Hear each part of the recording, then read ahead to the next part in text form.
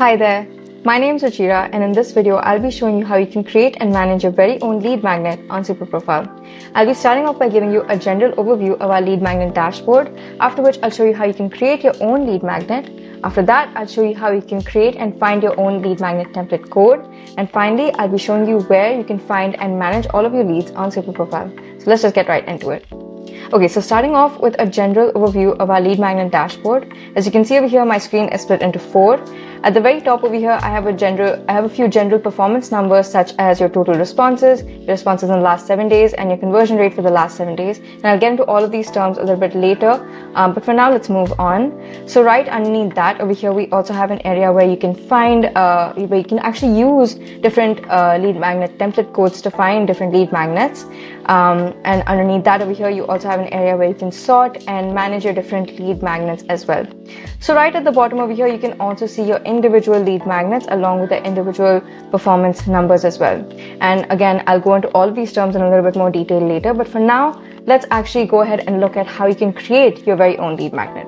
So to do this, all you need to do is go ahead and find the little new lead magnet button at the top right corner of your screen over here and click on it. After that, as you can see over here, my screen is split into 2. On the left side, I have a bunch of my editing information, all my input information. And on the right side of my screen, I have a live preview so I know exactly what this is going to look like for my end customer. So again, over here, I also want to mention that you can toggle between a desktop view and a mobile view, so you know exactly what this will look like. And you can also design your lead magnet to be as accurate as possible for your customer. So let's just start off by filling in our basic information, starting with our cover media over here. We have 5 different options over here, but you can also go ahead and add in your own image or video over here by clicking on add your own image or video. Okay, so I quite like the default image over here, this last one over here, so I'm going to leave it at that. And once I've done that, I can go ahead and add in my lead magnet title. So over here, we have a default of get the 30-day deep dive ebook. So I'm going to leave it at that. After which I can also go ahead and add in my description followed by my call to action text. I'm pretty satisfied with get it now. So again, leaving it at that. So now let's go ahead and talk about the actual information that you'd like to collect from your audience. So as a default, we collect everybody's name. And we also recommend collecting either their phone number or their email ID. You can obviously collect both, but if you feel like either one may be a hindrance or may prevent your audience from actually submitting the form, you can simply go ahead and click on this little hide button next to either piece of information that you don't want to collect. Now, something that's really cool about our email collect feature is that you also have an option to enable a verification code. And all this means is that your audience will receive a temporary verification code on their email in this case. And they simply have to input that code onto our SuperProfile platform or when asked on the lead form.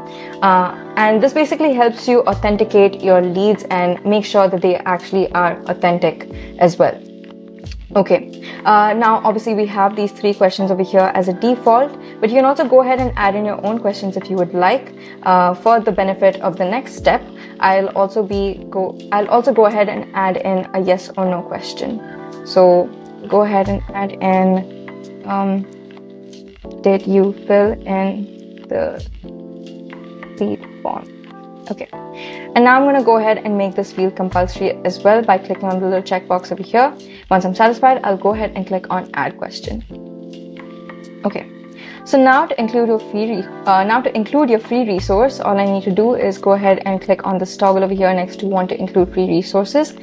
And then I can go ahead and upload my file. Now, a little note over here is that the maximum per size file over here is 25 MB and a total of 50 MB. So a quick workaround for this in case your file is heavier than that is to upload it onto a platform such as Google Drive and then add in that shareable link over here in the add a file link text box button, after which you can simply go ahead and click on add. Okay, so now coming to this next field of wanting to share this lead magnet as a reusable template, I would highly recommend using this feature because it also doubles as a referral link that gives you a 20% commission when someone actually signs up and converts to our paid plan as well. And this is a 20% recurring commission, so I highly recommend that you actually templatize your lead magnet forms as well.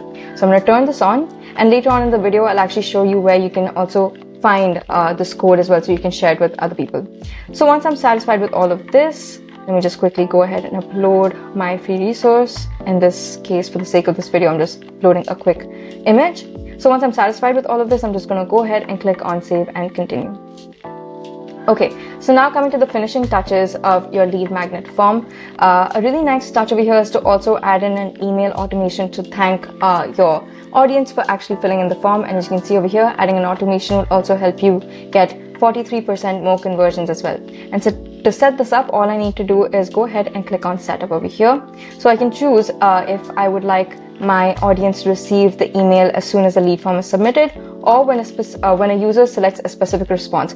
So if you remember from earlier in our previous step, I also included a yes or no question. So I can go ahead and select the question that I would like them to be sent an automated response on.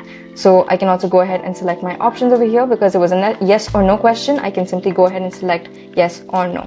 Okay. So now I can click on confirm and proceed. And now I can go ahead and customize my email that will be sent.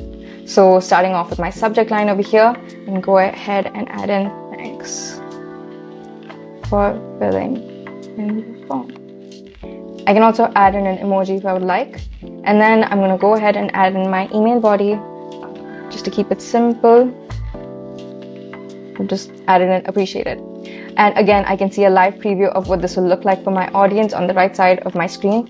And again, desktop and mobile view are both available over here simply by clicking on either one. Okay, so once I'm satisfied with all of this, I'm going to go ahead and click on save and enable.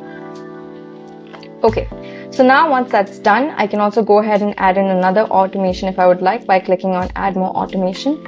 And underneath that over here, we also have the option to choose and determine your theme and style of your lead form. So we have three options over here. You can choose between classic, dawn, and dusk. Now I really like dawn, so I'm going to go ahead with that. And once I'm satisfied, I can simply go ahead and click on save changes. And that's it. You've successfully created your first lead magnet. So now let's go ahead and talk about how you can actually share your lead magnet with others, and also where to find your shareable lead magnet code as well. So to do this, all you need to do is go ahead and click on the share button next to your individual lead magnet. After which I'll be able to see my shareable URL over here.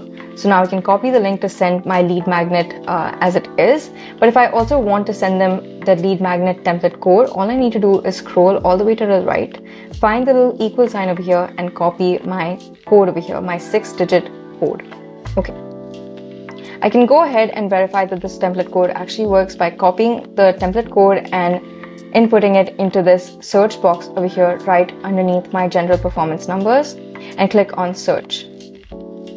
So as you can see, I have the lead magnet that I've just created, and I can simply go ahead and click on use this lead magnet to use the lead magnet. So now let's talk about how to actually manage all of your lead magnets and where to actually find your leads.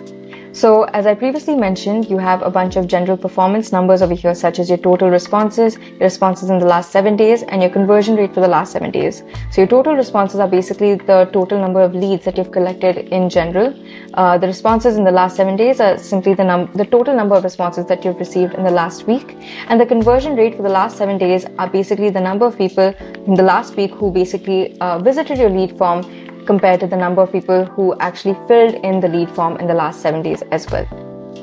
Okay, so right underneath over here at the bottom, like I previously mentioned, you can see your individual lead magnets as well, along with their individual performance numbers. So here you have your status, which basically tells you whether or not your lead magnet is live or if it's disabled. You also have your responses, and upon clicking the little icon over here below responses, it also redirects you to the audience tab, so you can see the leads for that specific lead magnet. And right next to that over here, you also have your template usage, which basically tells you the number of times that your template has been used in general. So now as you continue to create more and more lead magnets, it might get a little bit difficult to track and keep a track of, which is exactly why we also have the search bar over here right above all of your individual lead magnets, so you can also search for them by name individually. You can also toggle between both of the views over here right next to export, depending on your preference. And if you want to export all of this data as a CSV file, you can simply go ahead and click on export, and this CSV file will basically be sent to the email ID that's connected to your SuperProfile account. Alright, so that's it for lead magnets, and I hope it was very helpful. But if at any point in time you run into any issues or have any questions or queries you'd like to talk to us directly about, all you need to do is reach out to us on a little chat bot over here on the bottom right of your screen. And we love talking to you guys and getting your feedback on our product, and we would love to know how lead magnets has been working out for you. So I highly recommend you talk to us over here as well. Alright, thank you.